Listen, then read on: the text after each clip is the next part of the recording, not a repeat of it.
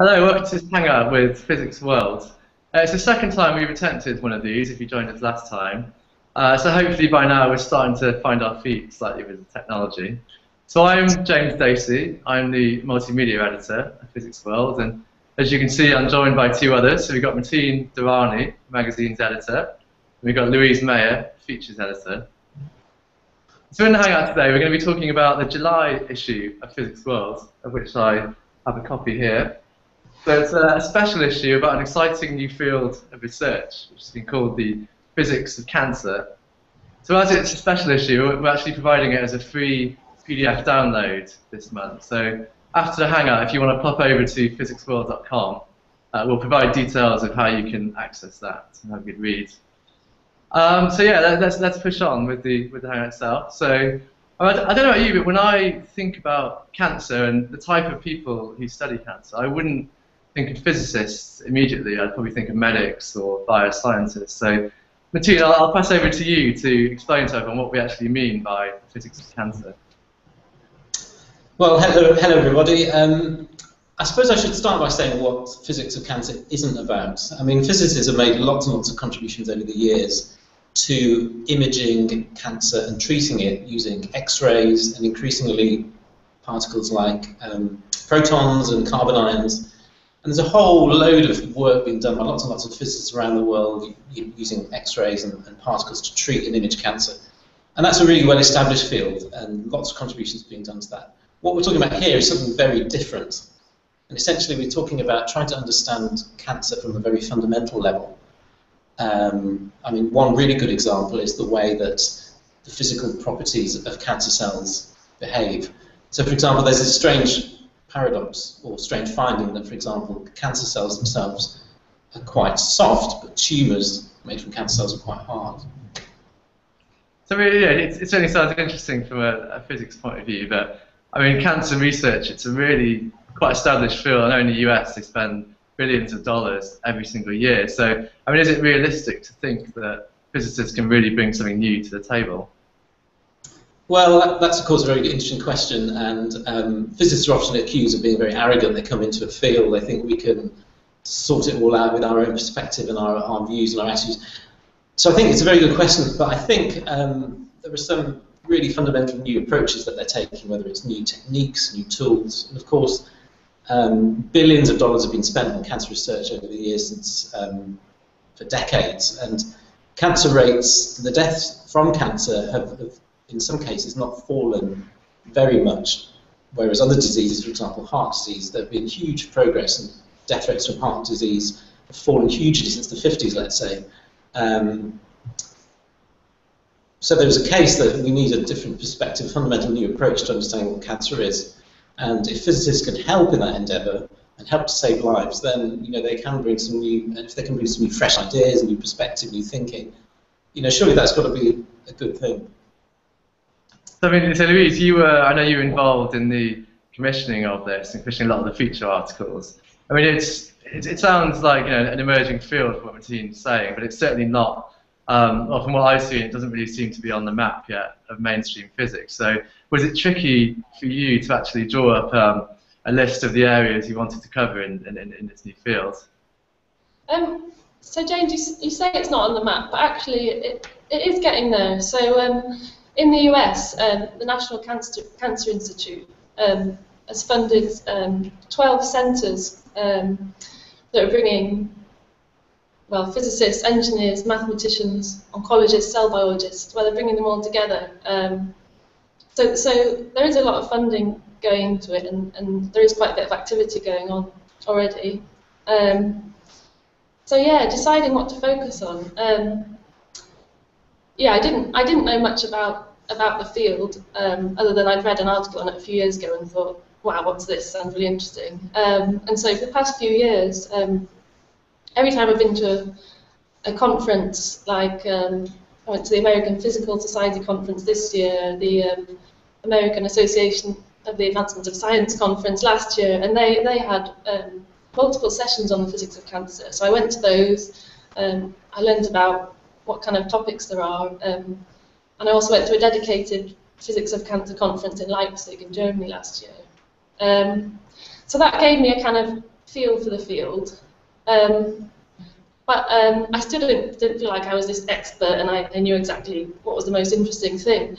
So I got in touch with a guy called Paul Davies, who is he's written for Physics World a few times. He's kind of a friend of Physics World, and he's the head actually of one of these National Cancer Institutes in the US at Arizona State University. So I asked him his opinion as well. You know, what does he think's hot, and what would he recommend? Yeah, so yeah, his name has cropped up quite a few times, hasn't it, over the years? He seems like quite an interesting chap. So I know he's been involved in things like SETI initiatives as well. I mean, Mateen, you've had experience working with him. What's he like?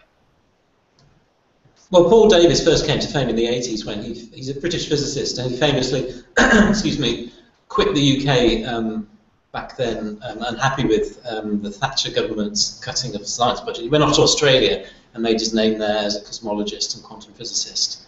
And I think in about 2006 he went over to the Arizona State University to set up what's called the Beyond Center, which looks at very fundamental far-out research across the whole of physics, I think particularly focusing on cosmology. And then out of the blue, as Louise said, the National Cancer Institute in the US approached him to set up one of these physical science oncology centers and to help out. He actually runs one of these now. And he was quite surprised to be asked about to help support and lead this initiative because, of course, he didn't know anything about cancer. And I think for them, that was very much the key. They wanted someone who didn't know anything about the subject, who had no preconceptions. They could come in, look at it with a really fresh pair of eyes and try to get a fundamental understanding of what cancer is, what causes it.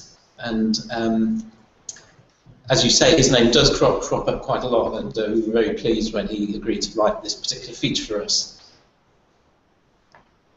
So Louise, what is this feature about, Paul Davies' feature in the issue?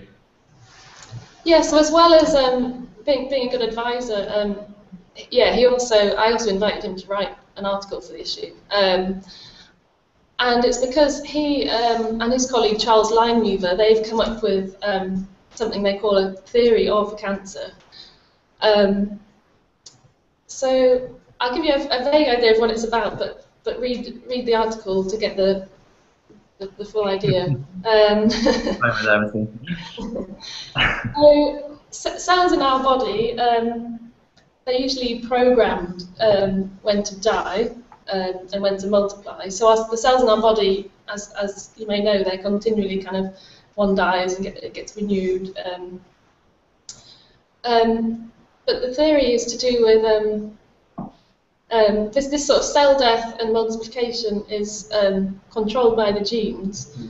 But in cancer, the idea of the theory is that these the instructions saying die or whatever get turned off, and actually the cell reverts to a really ancient kind of cell which has more in common with single-celled organisms, like before multicellular organisms existed, when all they wanted to do was just multiply, multiply, multiply, and they had no reason to die or to grow very slowly. And Paul actually had this phrase, which I thought was a really good quote in his article, and it is, to use a computer analogy, cancer is like Windows defaulting to safe mode after suffering an insult of some sort. But yeah, I'm being quite vague, but honestly, that's not a full picture. You should read the article too. Yeah. No offense to Windows there as well. I'm sure it usually works well.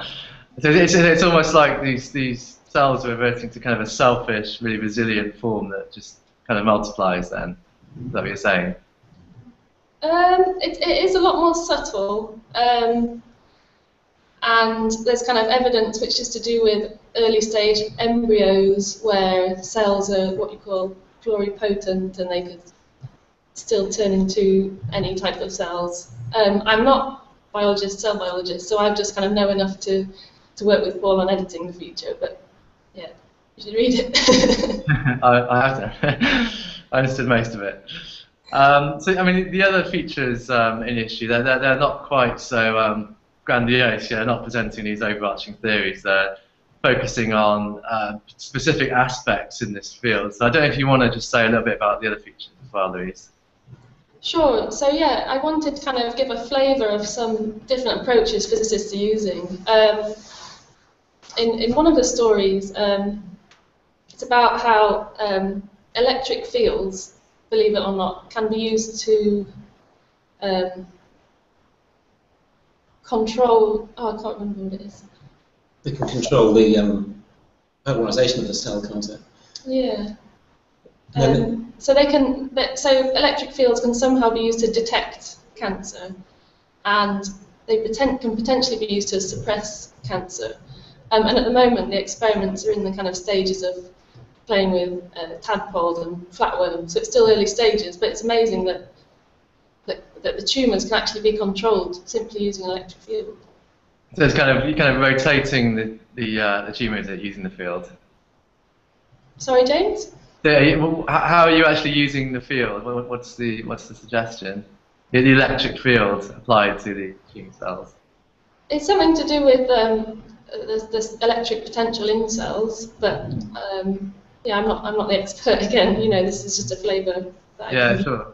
And then so the other features kind of look at the mechanics of cells. That's right. There's another one, and the story behind that one is breast cells. When they grow, they form these spherical structures called acini.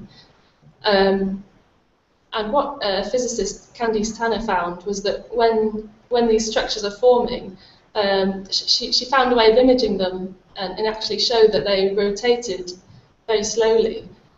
So it was like, you know, wow, what is physical rotation got to do with forming these structures?